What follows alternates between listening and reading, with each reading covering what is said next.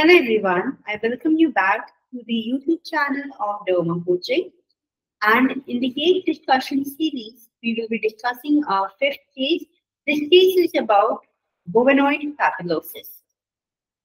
Before moving any further, I would like to inform you that we take detailed lectures on important topics of dermatology.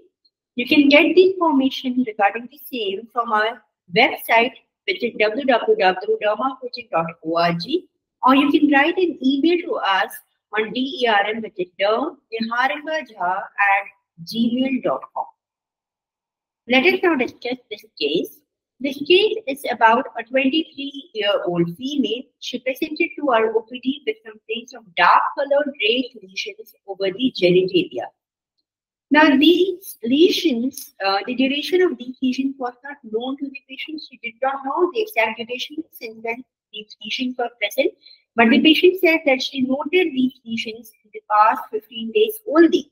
And in these 15 days, the lesions did not increase much in size or in number. It was associated with occasional itching, otherwise it was mostly asymptomatic in nature. She was an unmarried female and she was sexually active. So on examination, what did I see? I saw multiple hyperpigmented papules which were predominantly situated over the mons veneris, labia majora, minora, and few over clitoris as well. On labia majora, the papules, they were coalescing to form flowers. Apart from these sites, no other site was involved, no other mucosal areas were also involved. And you can see I deliberately divided the pictures into half. So you can see that multiple hyperpigmented papules, they are present over the mons, labia majora, the labia minora, and over clitoris as well. And you can see over the labia majora, the various papules, they are coalescing together to form flowers on both the sides. Now, after looking at this clinical picture, these were my differential diagnosis. So my initial differential diagnosis was Bowenoid Papulosis. As you can see, this is not the typical picture of a genital wart. So Bowenoid Papulosis, it was my first diagnosis. Apart from that, verruca plana, genital verruca plana, genital lichen planus, and terraforma dermatosis, that is the TFFD, were my other differentials. Sometimes might be in such a scenario, even vulval LSC or lichen simplex chronicus can also be taken into consideration, but the picture is not very much clinically resembling that of a vulval lichen simplex chronicus. So these were my important differentials that I was thinking of. Now, considering the TFFD, I tried rubbing off the lesions using a spirit gauze, but there was no change in the lesions after trying to remove the lesions also with a spirit gauze. So the diagnosis of TFFD was ruled out. For genital lichen planus, the patient said that the lesions are mostly asymptomatic and it is associated with only occasional itching, which used to be mild in nature, and no other sites were involved, no mucosa, not even the vaginal mucosa was involved. So the chances of it being genital lichen planus were little unlikely. So I was left with two important differentials, which were the Bowenoid Papulosis and genital verruca plana. But I was not very much convinced that this can be a case of verruca plana. So I decided to convince the patient to go for a biopsy. She got the biopsy done, and the sample was sent for histopathological examination. In the histopathological examination, moderate epidermal hyperplasia was present, along with thickening and confluence of the rete ridges, high to moderate nucleopleomorphism. So this is very important. Epidermal hyperplasia and thickening of rete ridges can be seen in many other dermatological conditions, but what caught our attention was mild to moderate nucleopleomorphism. The epidermal keratinocytes, they were arranged haphazardly and they were sprouted throughout the epidermal thickness. So basically the nucleopleomorphism, atypical, started mitotic fibrils were also present, both normal as well as abnormal, and epidermal keratinocyte features in an haphazard manner. Okay? So these were the key features which were seen in the histopathological examination, and these findings were consistent with that of the Bowenoid Papulosis. Unfortunately, I do not have a very clear Picture of the histopathological examination of the biopsy slide, but I'll still try to show you something. So you can see that there is epidermal hyperplasia. The keratinocytes, they are arranged haphazardly. This is not a uniform arrangement if you are able to see it very clearly. Nuclear pleomorphism, their dark staining nuclei, and nuclear pleomorphism was also noted along with certain mitotic figures. So these features, they were consistent with that of Bowenoid papulosis, and hence a diagnosis of Bowenoid papulosis was done. The patient was referred to a gynecologist for getting a pap smear done, and I started the patient on 5-fluorouracil. Other options were also there, but going for the locally destructive procedure in such a patient was not the most ideal way of dealing with it, because the area of involvement was large. So it was better to at least bring it down or control it using some form of topical therapy. Apart from 5-fluorouracil, might be imiquimod or retinoic acid would have been also used, but I went with 5-fluorouracil. So this is how the patient is still under treatment, and she's still under observation. So let us see how the patient responds to this particular thing. Now let us learn about Bowenoid papulosis as a whole. So what is Bowenoid papulosis? It is a warty genital papule. So warty means wart looking. So some of them are obviously warty in nature, and the genital papules which histopathologically resemble squamous cell carcinoma in situ. So you can see there were mitotic both figures present, both typical as well as atypical. Then there was nuclear pleomorphism, haphazard arrangement of the keratinocytes. So histopathological differential for the same can be squamous cell carcinoma in situ. Why in situ? Because the basal cell layer is intact and it is not damaged, and that is why it might resemble squamous cell carcinoma in situ. What is the etiological factor? Etiological factor, it is human papilloma virus, although there are various types of HPV which can result in the development of Bowenoid papulosis. For example, 16, 18, 31, 32, 34, and so on. But human papilloma virus type 16 is the most common positive agent. It is seen in young sexually active males and females. Females are more commonly involved than females. They have more chances of developing Bowenoid papulosis. If we talk about the clinical features, we have already seen a clinical picture. So reddish brown or hyperpigmented papules and flaws can be seen over the genitalia. Yeah, because this is basically a genital problem, although extragenital areas can also be involved. For example, the abdomen, the thighs, these areas can also be involved.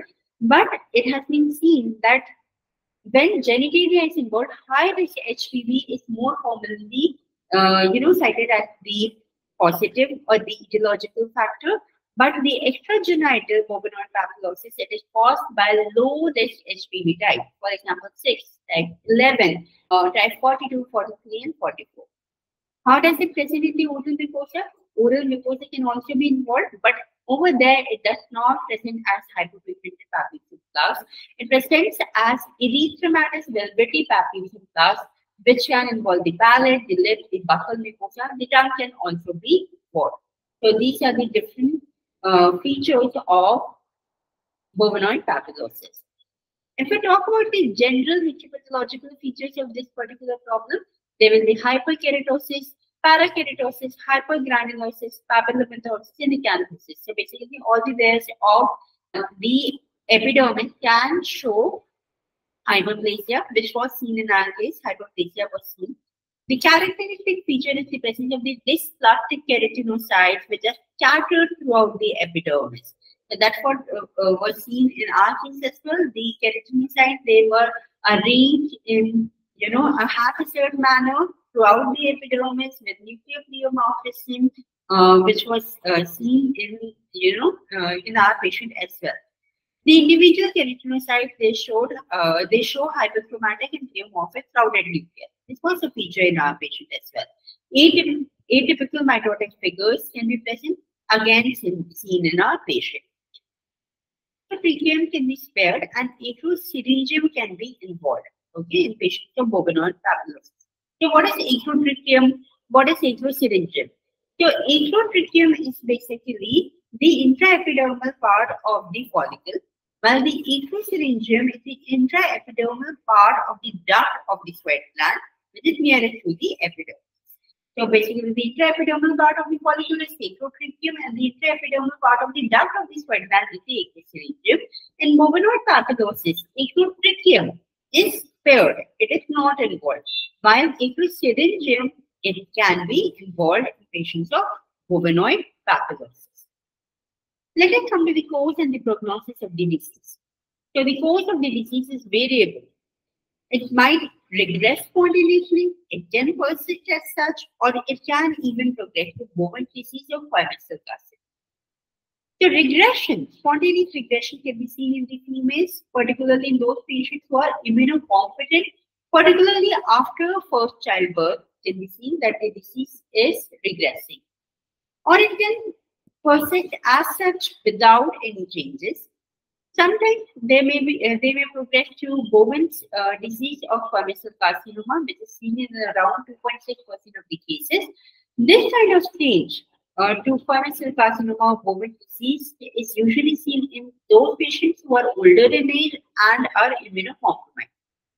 The presence of Bowenoid papulosis is one of the risk factors for the development of the cervical carcinoma, and hence that is why the patient was sent to a gynecologist to get a pap smear done to see if any other involvement has happened. What are the treatment options which are available? Either we can offer locally destructive methods, for example, electrocautery, cryotherapy, or the laser treatment, or the patient can be started on certain topicals. The topicals which are effective in clearing bovenoid papulosis include 5-uracil, imiquimod, and retinoic acid. One of the growth differentials of bovenoid papulosis is Bowenoid disease. The name, they also match bovenoid papulosis and Bowenoid disease. So that is why we should know the differences between the two diseases, and that is why I've made this table. So bovenoid papulosis is present as a hyperpigmented papules plaque, while Bowenoid disease is present as erythematous scaly plaque. The etiological factor for development of bovenoid papulosis include mostly human papillomavirus, and that too mostly type 6G. While Bowenoid disease can be caused by chronic UV radiation, arsenic exposure, human papillomavirus exposure, or because of the exposure to certain other carcinogens, certain genetic factors, trauma, etc. If we talk about the histopathological changes, full thickness epidermal dysplasia, it is not seen in bovenoid papulosis. It is rather scattered, and that is why it is said that the keratinocyte, the appearance of the dysplastic keratinocyte is said to have a shotgun appearance. It is short at different places. While full thickness epidermal dysplasia can be seen in Bowenoid disease, that is why it is said to have a wind-blown appearance of the atypical keratinocyte. So acrotracheum is spared, and acrosyringium can be involved in patients of bovenoid papulosis. Both can be involved in patients of Bowenoid disease. Dermis can show dilated capillaries in bovenoid papulosis, and dilated capillaries are active in the dermis in the bone. So this is all you need to know about a patient of bovenoid papulosis. I'll just revise the clinical features with you. Hyperpigmented papules and plaques involving the genital area, and they are asymptomatic in nature. Occasional itching can be present. It is caused by human papillomavirus 16. This subtype is the most common etiological factor for development of the bovenoid papulosis. Treatment depends upon how much extensive it is. You can start a topical treatment, for example, 5-uracil and imiquimod or retinoic acid, or you can offer locally destructive procedures such as electrocautery and cryotherapy or even laser treatment. I hope you found today's case interesting. Thank you for watching this lecture. Take care. Have a nice day.